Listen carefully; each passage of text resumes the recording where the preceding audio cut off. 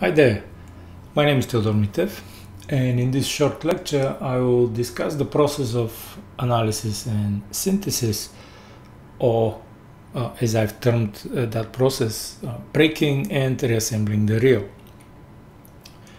And our starting point is this notion of the world and our models of the world, because, as I've pointed out elsewhere, we perceive the world, we perceive our surrounding reality, the environment in which we operate, through a model or a frame, if you will.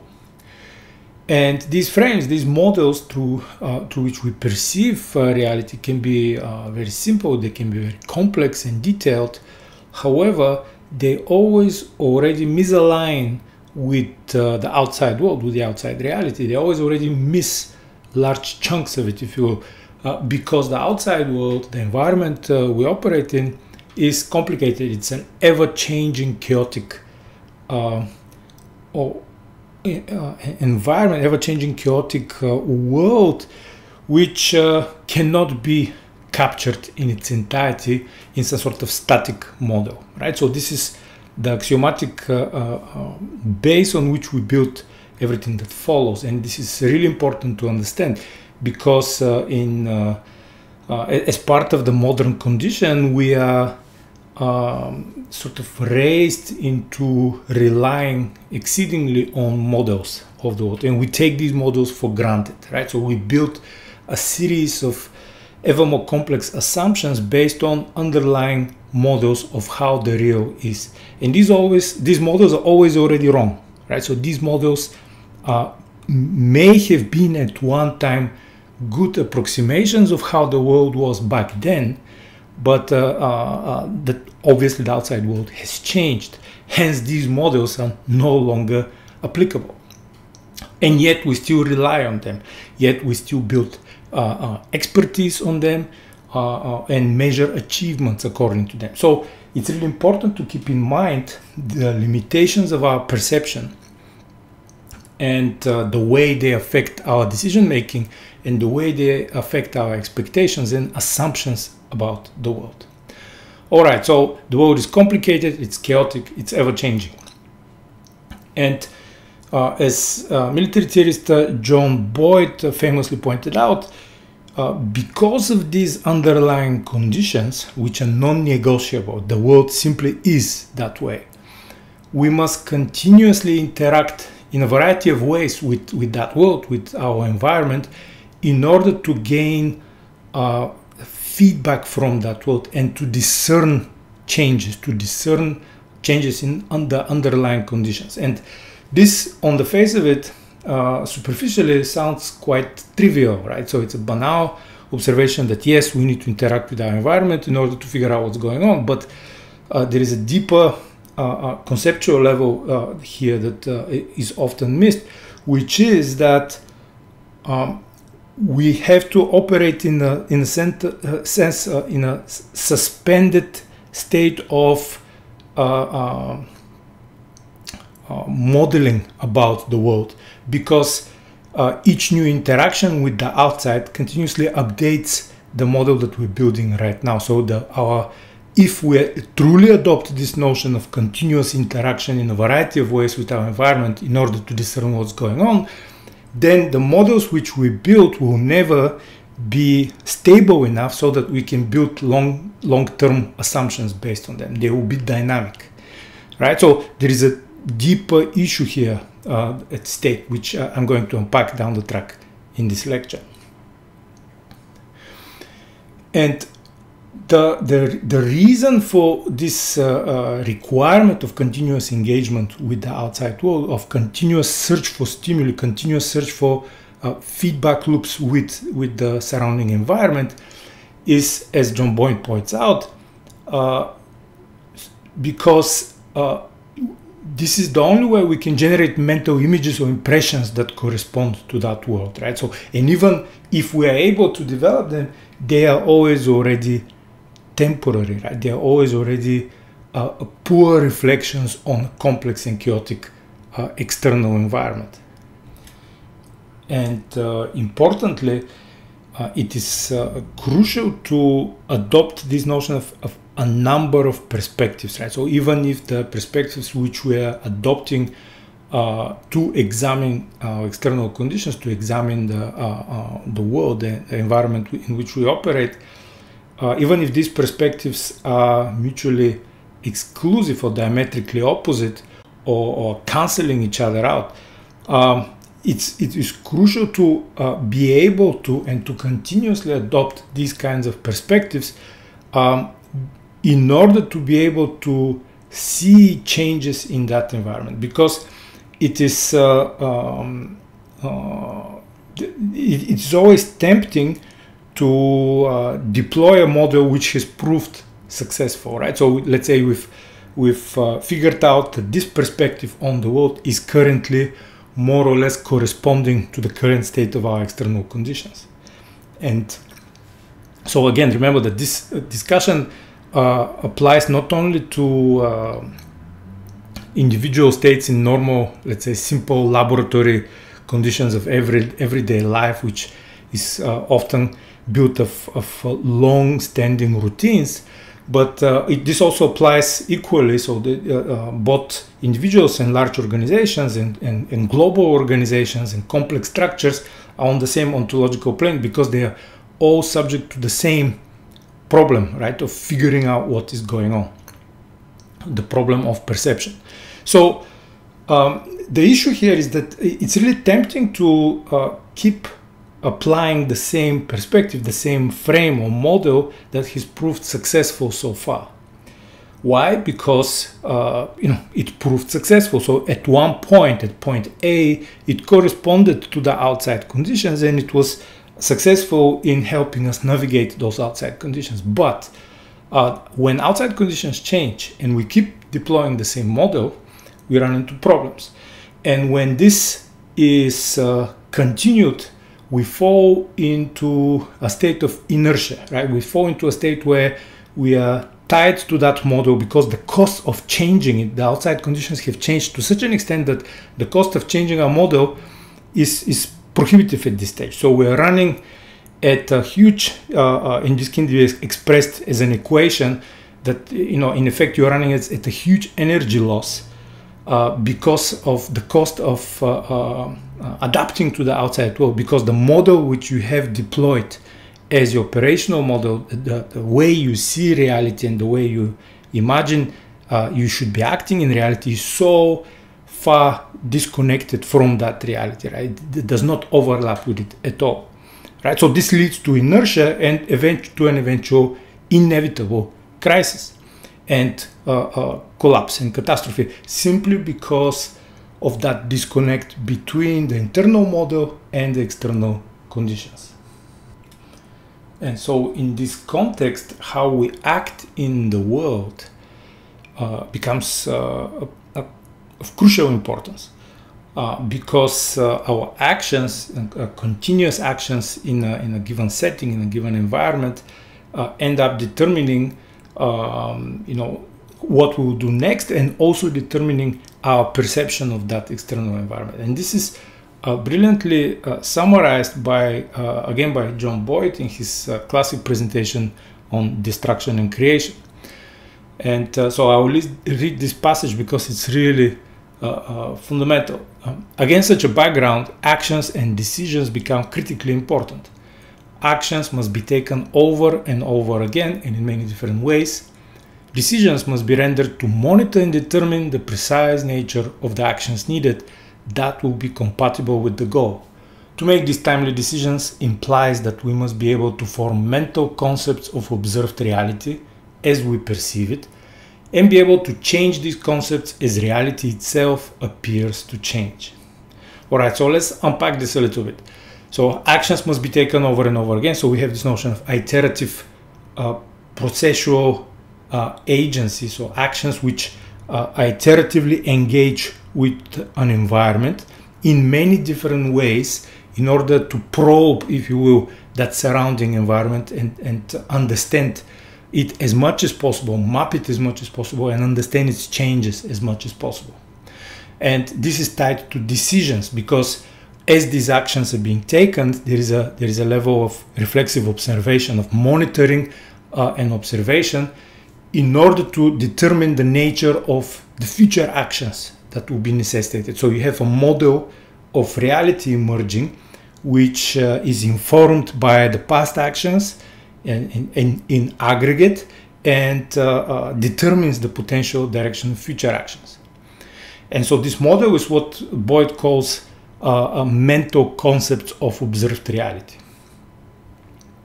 And the key thing here is his insistence, right? So notice he keeps returning to this and insisting that we must be able to change this mental concepts. We must be able to, on a dime, abandon a model when the underlying conditions, when reality itself appears to change, right? So this is the kind of conceptual framework within which we will be discussing the problem of analysis and synthesis. And if you've paid attention so far, you would be able to deduce that there is I'm pointing at a certain mindset that is necessary in order to be able to perform analysis and synthesis. And in this mindset is first starting with these axiomatic positions that we already described, right? With this notion of a chaotic external reality and stimuli, which we have to engage with, continuously probing from a variety of different perspectives in a variety of different ways, in order to build a conceptual model of that reality and be ready and flexible enough to abandon that model the moment it turns out to be inappropriate already for dealing with that external reality. And it is with this mindset that we can, together with Franklin Spinney, point out that when you notice that your operant model of reality is inadequate, when you notice that this conceptual framework that you've built about what is happening and what should happen next and what your actions should be, what your decisions should be, that this operant model is inadequate, that is misaligned in one way or another with external conditions, that is when you see something new and strange, right? Because you are learning a new way of doing things and thinking about the world, right? So insofar as you don't have this mindset of being able to look outside of your model, this is a really hard perspective to develop, right? Because from that rigid dogmatic perspective, when things go out of whack, you don't see something new and strange that we can learn something. You see something that should be either attacked or ignored, right? So this is this dogmatic, rigid perspective on reality, according to which there is only one correct way of looking at things, only one correct way of operating in the world, one correct dogma of how things should be. And anyone and everything that does not fit that model, that dogma, should be purged, attacked, destroyed, right? So this is obviously a recipe for inertia and catastrophe and disaster, of collapse. And conversely, if you have that mindset of the flexible cognitive and perceptual model of reality, then when things go out of whack, we can see something new and strange, and that is when learning begins. That's when we can learn something. So what is that mindset? What is that frame which allows this kind of maneuvering and this kind of flexibility? And probably the best way to describe it, in my opinion, is through this notion of the analysis frame. So you adopt a way of thinking which is organized around analysis, and it can, in my opinion, can be summed up in this way: that you have to continuously presume that your assumptions about how things are and should be are wrong, right? Or could be wrong. And this axiomatic presumption that your model is probably wrong allows you to continuously look for ways to improve it and or change it. And conversely, again, if your operant fundamental presumption is that your model, your frame is correct, and it is the only correct way of looking at the world, then obviously none of this makes sense, because you presume you're always correct, that you're doing what what should be done, or what an authority figure has declared is the truth, or some sort of expert has declared that is the truth and how things really are. And yeah, there is no analysis in that case in your model of reality. It's blind faith.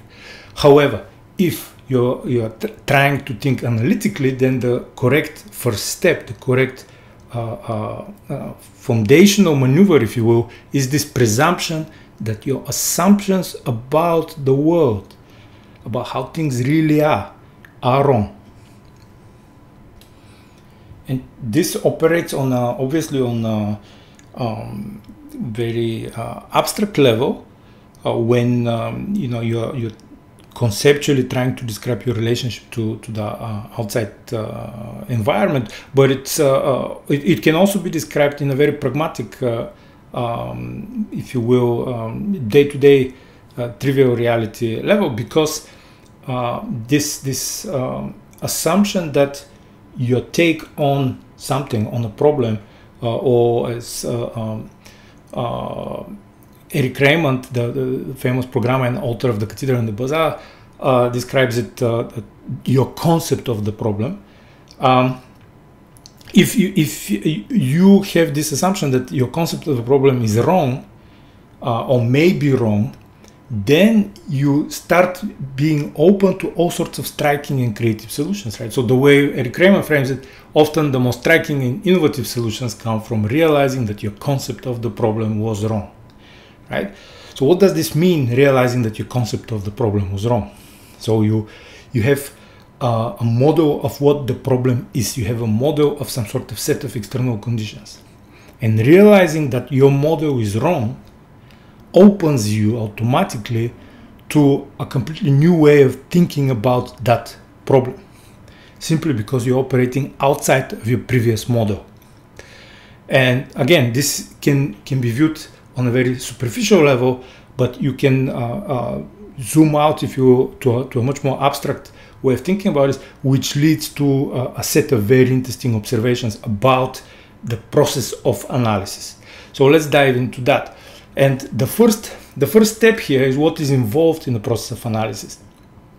Something that we can describe as deductive thinking. And deductive thinking here stands for operating from the macro to the micro, from a large structure, from a model of the real, in this case, to details, right? So you start with the whole and you break it down into parts. And this is basically a very simple summary of what analysis is in practice. You always start with some sort of whole, it can be a concept, or it can be a model, it can be a structure, or it can be an organization, can be anything which can be viewed as a whole. And you start breaking that whole into parts. This can be constituent elements, parts, arguments, ideas, etc., etc. This process of breaking the whole into parts is really important. It's really interesting to dive into it a little bit deeper, because it's nowhere near as easy as it sounds. Most people are highly reluctant to question any and all models which they used to think with and observe reality through, right? So you have to understand this. Most people are reluctant to do that because there is a very high cost associated with questioning your own model of reality, because you're continuously proving yourself wrong, right? First and foremost. Also, there is a cost of examining your past actions and your potential future actions based on a model which is faulty, right?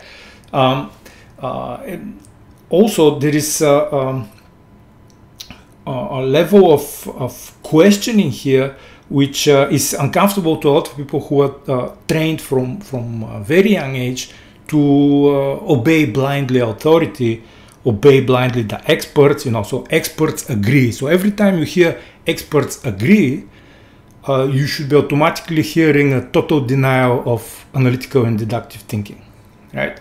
Because there's no such thing, there's no such starting position as experts agree. It's an artificial construct, and it's a false a priori artificial construct because it builds a position of authority out of nothing, in effect. This analytical mindset is a mindset of continuous questioning of models of reality, of breaking down models of reality into their constituent parts. And importantly, and this is a crucial point, it's only half of the process, right?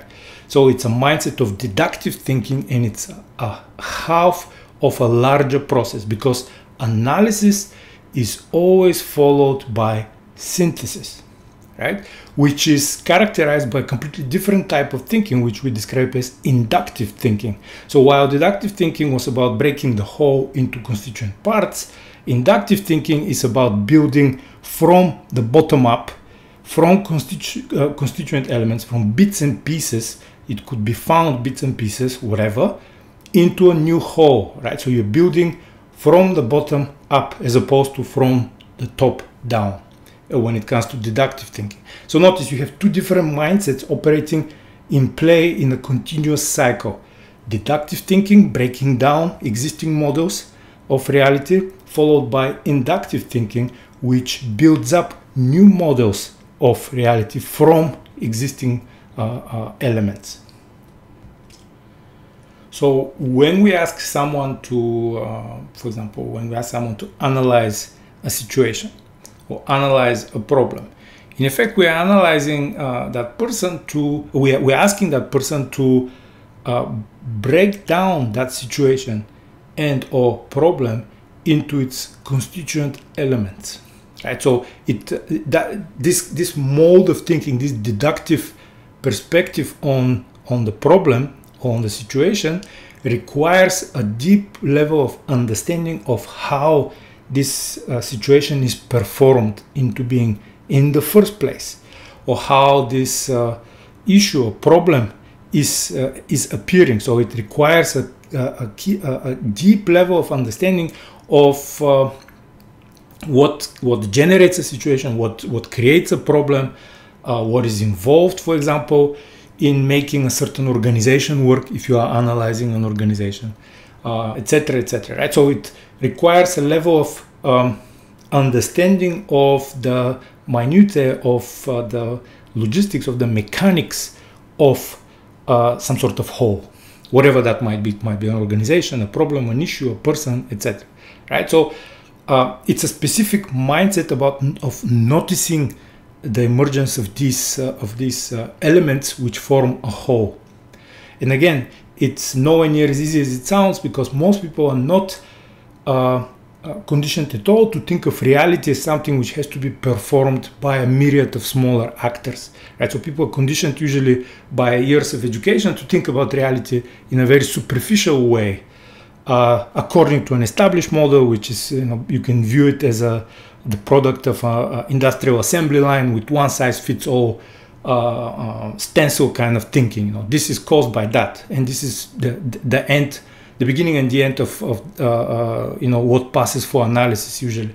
Why? Because of the inability to break down a macro into its constituent elements.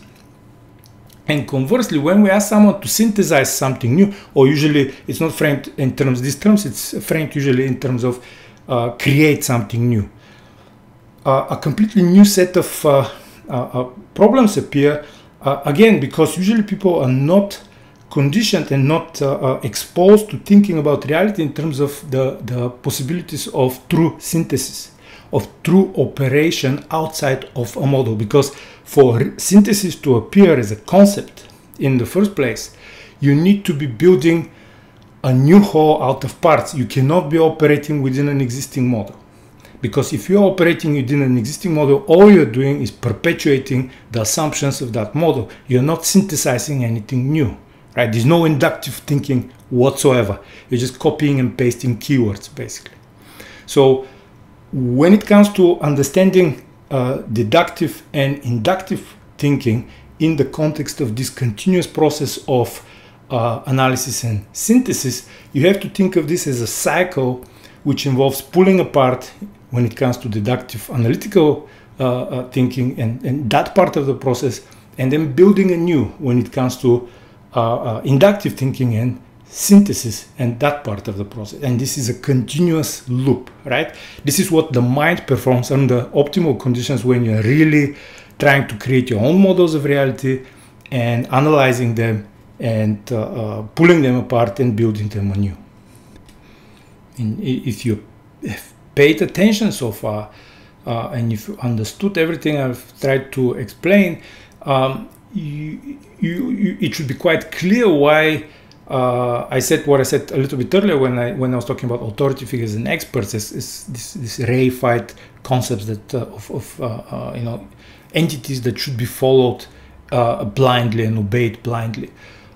Because when the moment there is some sort of blind obedience or faith in or belief in and following of, you have completely abandoned that terrain in which analysis and synthesis occurs. Right? You are operating in a basically some sort of inertia-bound, catastrophe-bound situation. So now let's move on. What the key thing here, the key takeaway is that pulling things apart, analysis is only half of the movement. This is an ongoing cyclical process, and you have to then put things back together in a new way. You need to synthesize them in a new way. So analysis and synthesis are closed loop. So let's start with analysis now. Let's focus on pulling things apart. And the classic example that I'm showing here, it comes from John Boyd. And this is the example of these three disparate objects. Notice how each of these objects on the screen represents completely different starting conditions, completely different environments, completely different types of objects, if you will, right? So first we have a motorbike, and then we have a water ski and some sort of power boat. And then finally we have all-terrain tracked vehicle. So we have a simple road vehicle, we have something that operates on water only, and then we have something which is designed for extreme conditions, usually snow. And what happens if we start pulling these apart? Because remember, analysis involves pulling things apart. It involves breaking apart a whole into its constituent elements. So what happens when we do that in this case? And when we look at the motorbike, what do we have? We have wheels, we have the handles, we have the seat, we have the lights, and the engine, obviously, and the frame. So when we look at the water ski, we have the ski, we have the boat itself, the frame of the boat, and we have the outboard motor. And when we look at the all-terrain track vehicle, obviously the first thing that stands out is the tracks, and then we have the frame of the entire vehicle and the engine, etc., etc., all of its internal elements that are not visible here. So notice that we've broken these down into their constituent elements. And here, if you've done this maneuver in your mind as you are watching these images, you would realize that ideally, in an ideal scenario, you've reached the end point of deductive thinking, right? So you've broken down these whole structures into their constituent elements. You've analyzed the relationship between these elements, and you're starting to think about this bunch of disparate elements belonging to different groups of objects, to different environments, right? You're looking at them from, let's say, from a bird's eye view, and trying to think what to do next, right? So Then you need to close the cycle. So you need to move from deductive to inductive thinking, right? So you've broken down the whole, and now you need to start from the bottom and build up, right? So from the constituent elements and start building up towards a new whole. So you need to put things together in a new way. So from analysis to synthesis. So we broke down the constituent elements of these disparate objects, and we can reassemble them in a completely new way, right? So again, this is following John Boyd's example, the classic example of analysis and synthesis in practice. So what we can take the handlebars and the seat from the motorbike, we can take the outboard motor and the skis from the water ski situation, and then we can take the tracks from the all-terrain vehicle, from the ATV, and we can assemble these together into a completely new object. And this new object would be the snowmobile, right? So what is interesting about this example is that the snowmobile is in no way an evolutionary development of any of these objects, right? It cannot be depicted as the evolution of the ATV or of water skis or of motorbike, right? It's a completely new category of object.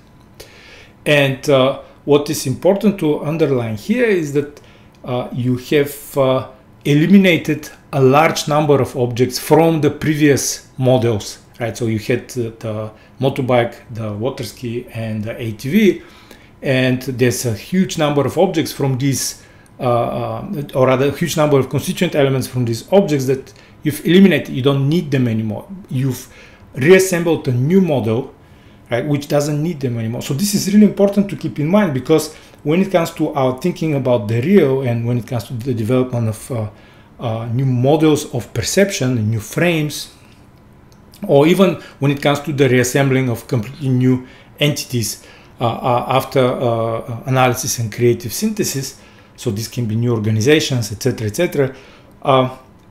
Hereby, disparate elements are combined to form a new whole, and elements which previously might have been considered essential or crucial are now discarded, right? So notice this is a really strange, really interesting observation here. So until the moment of analysis, there was probably a long list of elements which would have been considered crucial for their environment. But in this new synthesized object, these hereby crucial elements do not appear, right? They're not needed, and they have been discarded. So here we have the example of synthesis in practice. And while pulling things apart was a deductive process, putting things together in a new way is an inductive process. It involves creative synthesis, right? Creating something new, some new whole out of distinct parts. All right, so now let's think about what is involved in the two frames here. What kind of mindset assumptions, what ways of thinking, and what processes when it comes to analysis and synthesis. And let's start with analysis here, the way I've termed it, the analysis frame.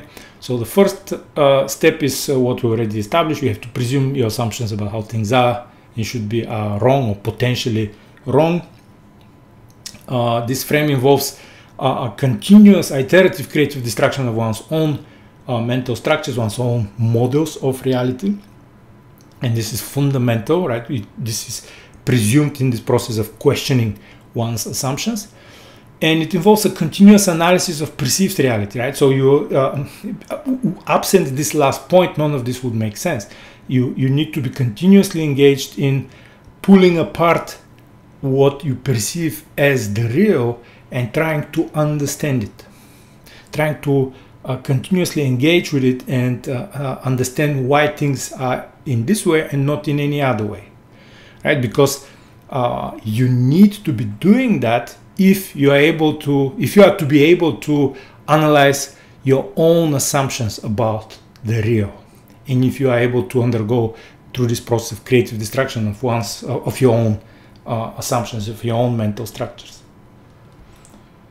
And if we think about analysis as a process, as this process of continuous breaking of assumptions and continuous breaking of models, you have a really interesting set of observations appearing. The first one is this notion of continuous deployment, which you can observe already in practice successfully in IT and software world, where you have many small incremental daily updates. So you can abstract from this coding and software example to the realm of abstract thinking.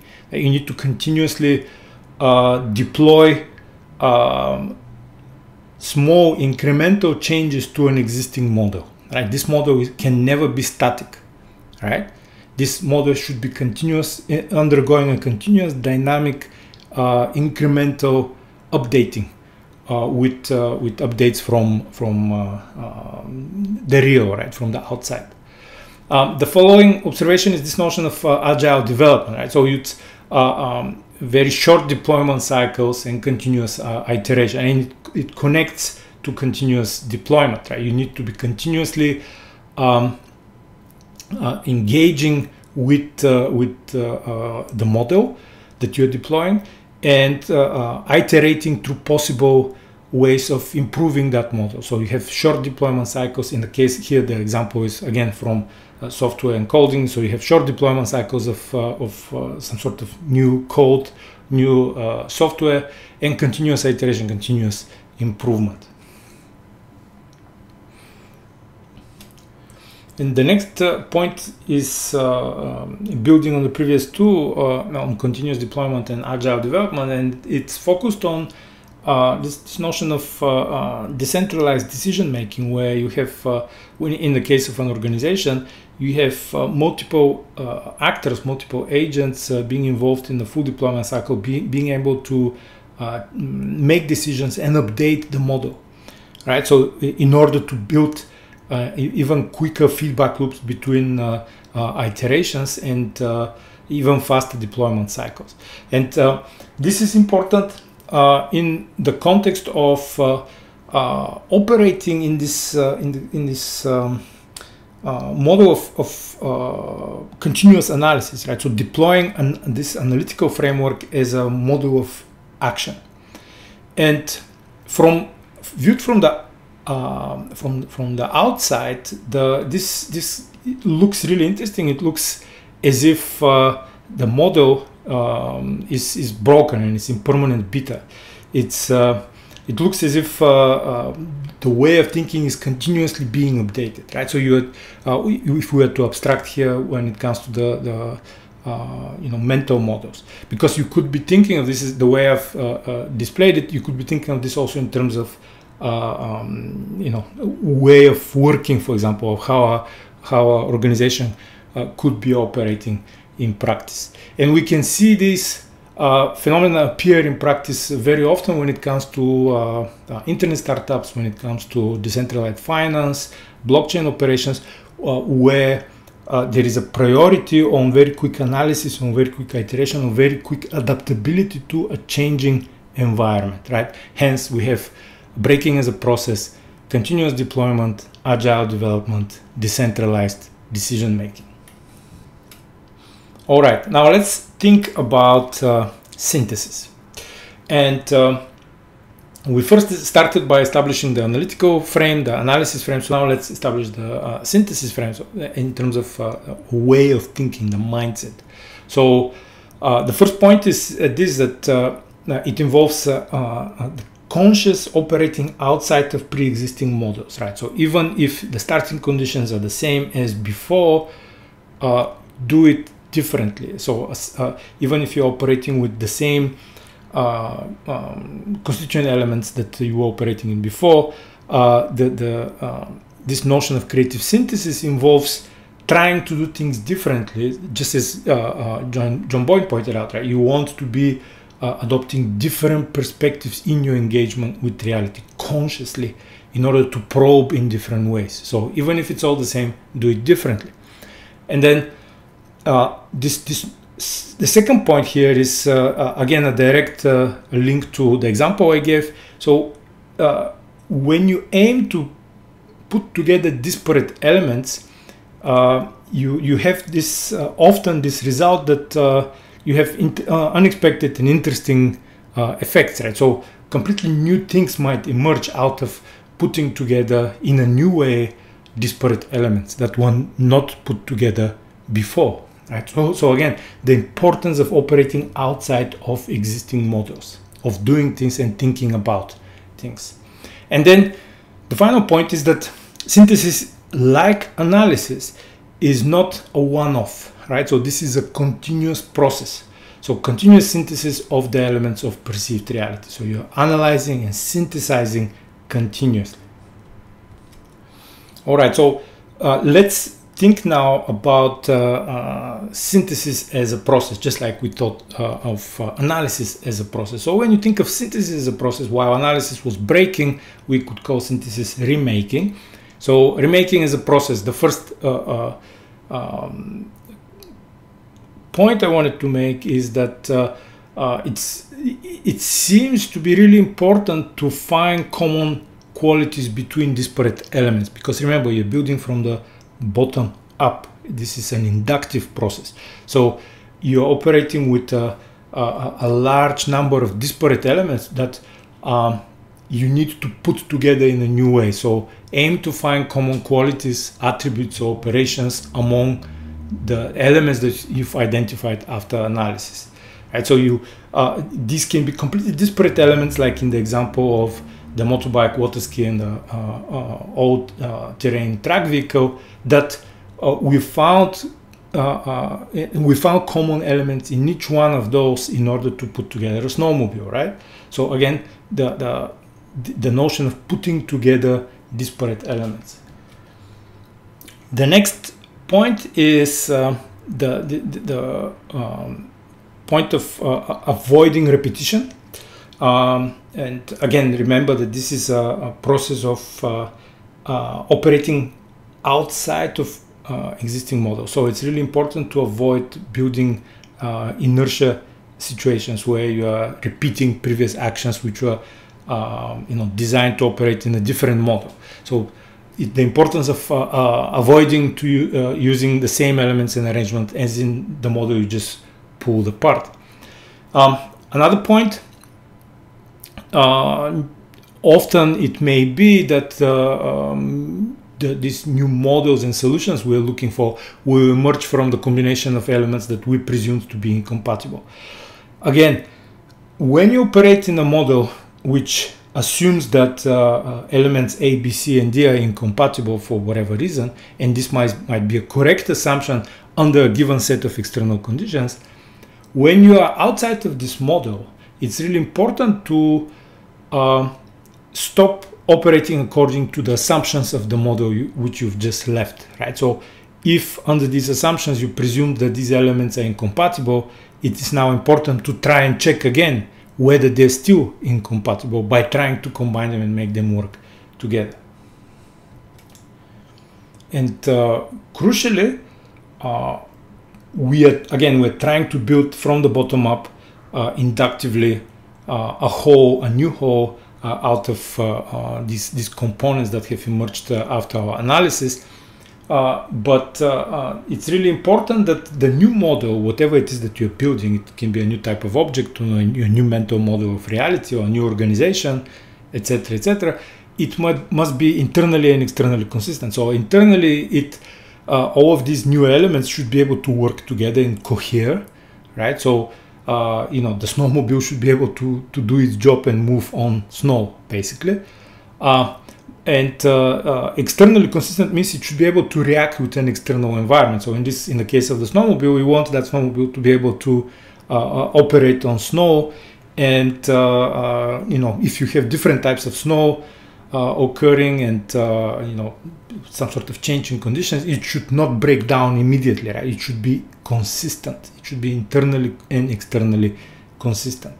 So when this occurs, we could say that the new model, the new synthesized object or entity or organization, whatever, is in some sort of overlapping relation with and correspondence with external conditions, with the external environment, right? Again, though, remember, this would be up to a point, right? Because no model is permanently coherent with external conditions. No model is good enough and precise enough in order to be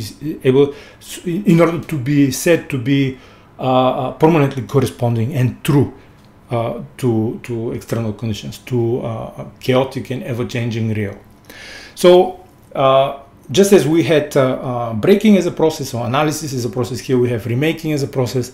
And the main points that I focused on are, finding common qualities among these disparate elements that were identified after analysis, avoiding the pairing of the same elements and arrangements as in the previous model, having that mindset that the assumptions in the previous model about what is compatible with what should be abandoned, so we should be trying to pair incompatible elements. And finally, the new whole that we're building should be internally and externally consistent. And so we've gone through the frame, the mindset of analysis, and the frame, the mindset of synthesis. We've talked about the process of analysis and the process of synthesis. So presumably we've closed the full loop, the full cycle of analysis and synthesis, and we've been able to build something new, a new model of reality, for example, or a new object or a new organization, whatever.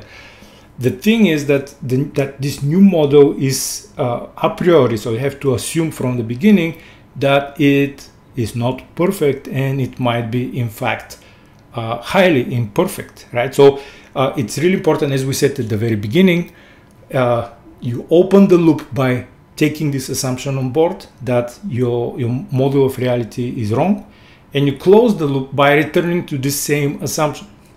Why? Because this is a continuous process. The cycle of analysis and synthesis does not stop.